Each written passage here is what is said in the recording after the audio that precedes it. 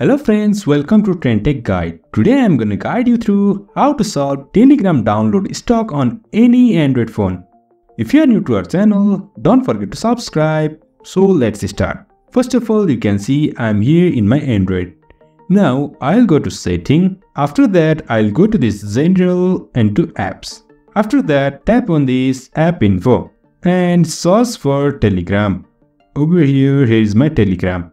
Tap on Telegram. And now go to this data uses and enable this background data and also on restrict data uses. After that go back. Now tap on this power saving exclusion.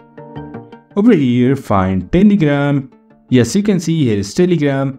Now in my case it's already tapped on. In your case this may not be tapped on. So just tap it and exclude Telegram from power saving.